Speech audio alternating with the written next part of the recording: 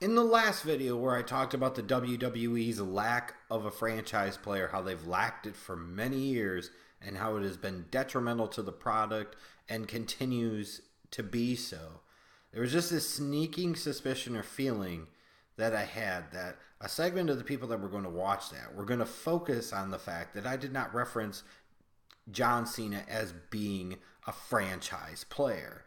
And ultimately, especially once I tweeted out the comparison of him to Joe Flacco, that seemed to make some eyes roll, and so on and so forth. And why am I not surprised? I'm not.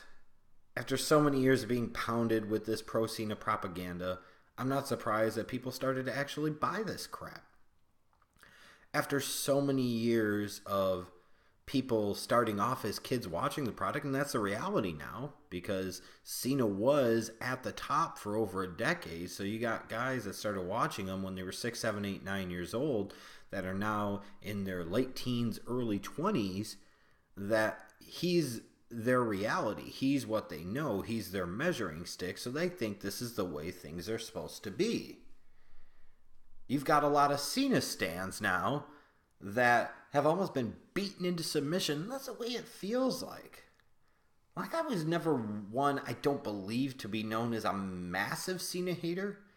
I don't think I've ever been known as a Cena fan. It's kind of been an up and down over the years, depending on what it is, but a lot of frustration, sure. Tried to have some fun out of it with all the Breakfast Club crap, but ultimately a lot of frustration. And maybe this is just a matter of perspective, and it's going to lead to a difference of opinion no matter what. And if that's the case, I don't care. Fine. But my definition of a franchise player is somebody that you build your entire organization around. And not just build it around them, but build it around them and you're successful building around them. The type of guy that can instantly change your fortunes or elevate you or take you to another level or help you to enjoy this at least the same level of consistent success that you've had for years, making people around them better. All of these type of things. That's what I think of when I think of a franchise guy. Just because in the sports world a guy might be the best player on his team does not necessarily make him a franchise player. Like I look at my Chicago Bears, Jordan Howard may arguably be the Bears' best player. He is not a franchise guy. Walter Payton was a franchise guy. He was that guy that you built everything around. It was just unfortunate because for several years he was stuck with an incompetent front office, an incompetent organization before things started to turn around. You know, sometimes guys are franchise players. They come into a good situation. Like Brett Favre was in Green Bay all those years. They enjoyed all that success. Aaron Rodgers was drafted. He waited in the wings 3 years. He got his opportunity. And frankly, the Packers haven't skipped a beat and enjoyed a similar level of success compared to the Favre era. But these are not just top guys that I'm mentioning. These are huge megastars, and they're huge megastars because they are the true epitome of a franchise player. A guy that can come in, like I said, and in some cases make others better around him. In most cases, you would hope, especially in sports world, the type of guy that can change your fortunes. Like you look in recent NBA history, LeBron James, the epitome of a franchise player. Just a matter of which franchise he happens to hop to try and chase a championship. Before that, Michael Jordan. Like at the beginning of his career, when Kobe Bryant was drafted, you saw that franchise player potential, but Shaq was the franchise guy. Kobe later on down the road became the franchise guy, but he wasn't always. But you've had a lot of great, very good players over the years in different sports that have been very good players. They've been the top player on their team, but that doesn't necessarily make them a top guy. And my whole thing with the Joe Flacco to John Cena comparison is just because Joe Flacco is the most closely associated name with the Ravens in terms of current Ravens players doesn't make him a franchise player. It doesn't mean that he takes them to new heights. It doesn't mean that they'd be a whole lot worse without him. It doesn't mean anything. He's just the name most closely associated, similar to Cena with the WWE. And when you look at Flacco, it's one of those matters of just because he's a quarterback and just because you pay him franchise guy type of money, that doesn't change the fact that for the most part, he's been a mediocre to average starting quarterback throughout his career who had one good stretch of a few games in the playoffs a few years back, and his team won a Super Bowl. But you think about in terms of Ravens history, Ray Lewis was the franchise player, never a guy like a Joe Flacco.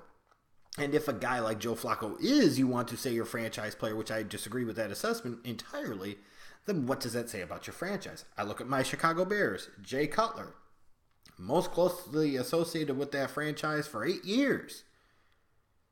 He didn't take that team to new heights. They didn't enjoy consistent success. He didn't make others around him better. Jay was who Jay was, and Dolphins fans, you're finding out what the hell I tried to warn you about. Just because he was a quarterback and just because they paid him Aaron Rodgers-like money didn't make him Aaron Rodgers. It didn't make him a franchise guy. Jay Cutler was the top guy by default. He was the top guy by position. He was the top guy by name, and that is it. But ultimately not a franchise player. And when I look at somebody like a John Cena, and I hear some of the defenses, and I'm sure we'll get in the comment section too. He moved the most merch. He was at the top for so many years, and and on and on and on. He's the name most closely associated. Again, just because you're the name most closely associated doesn't necessarily make you a franchise guy. If you want to talk about the argument of he moved the most merch over the years, well, it became really easy for him to move the most merch over the years when he had twice the amount of merchandise available, and he had twice to 3 times the inventory at any of the live events or on the website to ensure no matter what that even if anybody else's merch did get more popular, see CM Punk at one point in time, perhaps see some other guys that could have gotten to that level, they were never going to. It's kind of like a self-fulfilling prophecy. You make this a reality because of the things that you do. That doesn't mean it's inherently true. You force it to be true. And that's what you think about when you talk about Cena's merch sales and talking about, well, Cena's been the top guy for so long. Because ultimately the WWE forced it to be that way. They made it that way. It didn't matter during that decade plus of doom from Cena if anybody else would have ever gotten to a point that they could have potentially taken over the reins. It wasn't going to happen because the WWE wasn't going to allow it to happen. And I think back to the summer of Punk in 2011 and how terrible and horrible of an abortion of a storyline that was. And ultimately, we talk about the creative team, and we talk about this, and we talk about that. But the single number one reason that the WWE screwed that thing up was by design, because you already had Cena versus Rock as the main event of 28. You didn't want to make Cena look bad. You didn't want to have anything else potentially take the luster off of that main event match down there in Miami. So they didn't give a shit about that Summer of Punk thing. It was just something to get them through the next few weeks. And that's exactly what it was. Even though maybe at that time you had a time, a place, a chance that somebody else could have been the franchise guy for WWE, in this case Punk, it was never going to happen because the WWE wouldn't allow it to happen. And it's such a ridiculous argument to say, well, he was the top guy for so long. Well, what the fuck does that mean? Number one, it was never even the design for him to be the top guy to begin with. That was Lesnar. And then once Lesnar went, because he wanted to go play foosball for the Vikings back in 2004, it was him, it was Orton, it was Batista, it was Edge, what I've always referred to as that Fortunate Four. The 4 guys that the WWE looked at, and they said, you know, we don't have to worry about them leaving like Austin, Rock, Lesnar to do other things or this or that. They're younger guys with the exception of Batista, but they're guys we feel like we could put in a position to make a certain amount of money in order to stay profitable. But again, we could potentially have them for years and we don't run the risk of them going off and doing other things. That's why those guys, as much as anything else, were at the top for that number of years. And it's that simple. But again, when we're talking about Cena being a franchise guy, when you think about the history of wrestling, and specifically the WWF/WWE, Hulk Hogan was a franchise player. He made others around him better. The company enjoyed at that time unparalleled, unrivaled success based off of the work and the character and the performance of Hogan. He was that guy. He expanded that company. He helped take that company nationally and then internationally. He got it. Mass amounts of mainstream attention. Hogan to this day, I still believe, is the only wrestler to grace a Sports Illustrated cover in terms of professional wrestler. Hogan's the one. And that was over 30 years ago, granted, but I think everybody agrees Hogan was the franchise guy of that time frame. And then you look at the Attitude Era, the Monday Night Wars time frame. People will point to Austin and The Rock as the franchise guys. You had two of them at that time. How fortunate can you be? And to a large degree, you are right, and I will agree with that. Although I still believe fundamentally that the true franchise guy of the Attitude Era was Vince McMahon, because ultimately everything on that television for years, at pay-per-views for years, funneled up to, through, and around Vince McMahon. The whole era kicked off because of Vince McMahon. But if anything, if we want to just sit there and say this, you could argue that in that time frame you had three franchise guys. I would still lean towards, in part also because he was the owner of the company, and by design everything was going to funnel around him. Vince was the true franchise guy, but it's somewhat similar to Cena in the sense that if you make it that way, you can pretend it to be a reality and so forth. The difference is Vince's time at the top was vastly more successful than Cena's. Cena being the top guy for all these years doesn't make him a big-time star. If he was truly that great of a talent, if he was truly that big of a star, then he would have been long since out of the business, because companies and movie studios, TV studios would have been coming to him 7-8 years ago trying to get him away from wrestling to come do stuff, especially as The Rock started to enjoy more and more success in Hollywood to the point where he's arguably the biggest star in Hollywood. Why would you not want to go back to that wrestling world to find somebody else who's been acting for years, even though I don't know what you call Cena's acting as acting. Why would they not want him? Because he's not that type of guy. And it's so frustrating for me to hear people reference Cena as this big-time franchise player. They did not enjoy sustained continuous success under Cena. Over his decade of doom at the top, plus audience viewership continued to slowly, steadily decline. Profits, by comparison, especially if you adjust the Attitude Era numbers for inflation, which mathematically you need to do, are about third to a half of what they used to be years back. So you could sit there and talk about, well, they make record revenues. Well, they do a lot of different things, including brand splits, so that way they run double the shows. So yes, in terms of gross revenues, but in terms of the net figures based off of the size of the company and their infrastructure is not all that impressive. That's why their stock price still continues to hover around the same range it has for over a freaking decade now. He is not a franchise player. It is similar to Shawn and Brett. If you build your company around them, you are going to suffer.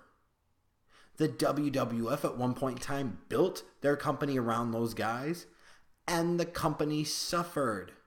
A wide variety of factors, not just blaming Shawn and Brett. It's just that was the reality. And when you look even today, and you see this whole program with Cena and Reigns, where Cena is supposed to be still the franchise player, Roman's supposed to be the next franchise player. If he was really truly the franchise player, he wouldn't be performing with Reigns in terms of promos and such in front of half-empty arenas. I'm sorry, it just doesn't fly with me. It just doesn't. Just because you want it to be true doesn't make it true. And that most certainly has been the case for WWE for so many years. If Cena was so great, if Cena was so magnificent, why are they having Raw and SmackDown in front of half-empty arenas? Why does their television viewership continue to decrease? I get it. Again, we're talking about WWE, so along with the company, a lot of the fans start buying into the world's worst excuses. It's about the cord cutting, it's about this, it's about that, it's about everything other than looking at the real problems. And fundamentally, this is not even just meant to be solely a Cena bash piece, even though it is going to come across that way, and many of you are going to receive it that way. And at this point in time, that's your ass, not mine. I don't care. The real reason that John Cena was never and still is not a franchise player for the WWE is ultimately the WWE made it that way. Especially with what happened with Brock Lesnar on the heels of Austin and Rock leaving in 2002 for all intents and purposes, you know, in terms of full time, and then Lesnar choosing to cut tail and run after WrestleMania 20. The company was in a really, really tough spot. They were in a bind. They didn't anticipate this. They didn't think they were going to have to do this. So they had to rush a Randy Orton. They had to rush a Batista. They had to rush a John Cena before they were potentially thinking about it or even ready to. They didn't have a choice. But ultimately, the company made that decision at that time that they were never truly going to make a super, super franchise player megastar, because they didn't want to invest a ton into a guy just to ultimately have him leave and not get a maximum return on an investment. And that's exactly what this company has done. It's part of the reason why the product suffers in terms of certain metrics. It's why the WWE network numbers, even as they've expanded it, internationally, have been pretty stagnant. It's why the live event attendance is not good. It's why the television viewership, football season or not, continues to decrease.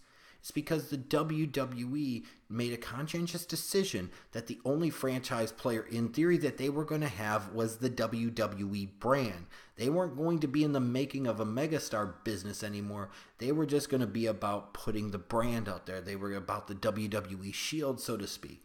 And that was the thing that they were going to market and build up more than anything else. So ultimately, long term, what happened as people started to like less of what the WWE had and what the WWE represented, the brand suffered. Now you also don't have the megastars. It leads to a decrease in viewership, a decrease in live event attendance, a decrease in net profits compared to previous years. And that's by design. The WWE did this. The WWE made Cena the top guy. But top guy does not mean franchise guy. Because we could sit there and argue back and forth about whether they would have put guy A, B, C, D, E, F, and G in that spot, whether they would have been able to do the same thing or not. To me, part of the thing about being a franchise player is that there should be, in theory, unless another one just like them comes along, which sometimes happens but sometimes doesn't. I referenced the Brett Favre, Aaron Rodgers thing. You know, the fact that the Packers still have all that sustained success over the years under Rodgers, just like they did with Favre, doesn't necessarily diminish Favre. It just means that Aaron Rodgers is just that great and, frankly, better. But you look at the WWE and what they did, how could we sit there and even make that comparison? Because for so many years, you had no choice. For so many years, the WWE made it that way where there was no other choice. There was no other option. So honestly, whether you're arguing that he is or I'm arguing that he's not, none of us really fucking know, because we have no relevant point of comparison to point to and say, during that time frame, if somebody else would have been at the top, it was this. When somebody else was at the top, it was that. We don't have that. Even during the Attitude Era, you had periods where Austin was out. So you could look at The Rock and say he also had franchise guy ability. You could say the constant during that time was Vince. He had franchise guy ability. You could say, well, with Hogan, they pounded him down everybody's throats. And I'm going to tell you this much. When you enjoyed the level of business success that they did with Hogan all those years, you best not sit there and rock the boat. You better not cook the golden goose when you don't need to. Period. Different time, different situation. That's not to guarantee a 80s Hogan would come into today's WWE and be a franchise guy. Probably wouldn't be. Austin, Rock, same thing. Probably wouldn't be. And the truth is, how the fuck could anybody really truly be a franchise player in WWE when the company intentionally goes out of its way to not make megastars? From a wrestling standpoint, to be a franchise player, you need to be a big-time megastar. If you're going to tell me that Cena is a big-time megastar, you're a clown. But that's not even just the fault of Cena. That is, again, largely by design of the WWE. Top guy and franchise player are two entirely different things. For years, Jay Cutler was the top guy on the Bears. Nobody with the football brain thinks that he's a franchise player. For the Ravens, by default, Joe Flacco is the top guy. He's the highest paid guy. He plays the most important position. But it doesn't change the fact that he's largely a mediocre to average NFL quarterback. He's just not. Like, you look at the NBA and you say, okay, a Draymond Green, Klay Thompson, great players, stars, all-stars. Not superstars, not megastars, not franchise players. Guys like Steph Curry, Kevin Durant, those are franchise players. When you looked at the Cleveland Cavaliers and the way they were constructed, Kevin Love, all-star, Kyrie Irving, all-star. But there was an entirely different thing with a Kyrie Irving being the top guy for a Cavaliers team and a LeBron James being a true franchise player. Guys like Hogan, Austin, Rock, Vince, they're the Jordans, the LeBrons of the world, the Steph Currys of the world. John Cena's like that Kyrie Irving type. He's like that Draymond Green type, that Klay Thompson type. Odd comparison, but the point is, if you build your franchise around them, it's not going to be nearly as good. Therefore, they're not really, truly franchise players. They are just props. They just happen upon their franchise status by circumstance as much as anything else. And when you really, truly think about it, that's kind of what Cena's been all these years. He has been very fortunate to be given the opportunities that he has, opportunities that a lot of other guys would have loved to have had. Some guys maybe deserved a crack at, and they were never going to sniff it, period. Like, I even call Triple H God, but Triple H was never truly a franchise player. Triple H was best when he was working with the guy, a foil for a guy that drew the real money. When Triple H is being pounded down your throat, it doesn't matter how much he's pounded down your throat. It doesn't make him a true blue franchise player. Things get worse with him at the top, not better.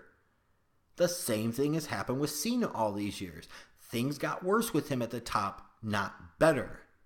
So if your definition of a franchise player is a guy that was unchallenged for over a decade because the WWE wouldn't allow anybody to challenge him, and when you got to a point where that could be a possibility, they did everything they could to artificially manufacture a situation where nobody could ultimately touch the guy. If you want to believe that a true blue franchise player for WWE is a guy that oversees a decade where viewership goes down, live event attendance goes down, and profits relative to previous years when adjusted for inflation have decreased significantly, then go ahead and enjoy that franchise player. But I'm sorry, it doesn't matter what anybody's going to say or what anybody's going to try and spin me on. I'm not buying this pro Cena propaganda crap. He was a top guy. He made a lot of money, and you know what? Good for him, because if he didn't, somebody else was going to. But you're not going to sit there and tell me that he was a big-time megastar, a real true blue franchise player. Because I think when you look over the course of his career, and I think especially through the scope of history, you see how much things have changed and not for the better, and you see ultimately that he just doesn't measure up. And even again, let me emphasize this for the umpteenth dozen time, because I know some of you just don't listen. That was by design. The WWE did that intentionally. There hasn't been a megastar, a franchise guy for the WWE in 15 years because the WWE made it that way. They have different points in times they have used props for what they feel they needed to have a certain baseline. That's not a franchise player. That is exactly what I said it was, is a prop. That's what Roman Reigns is, and that's what John Cena has been all these years, whether you want to admit it or not.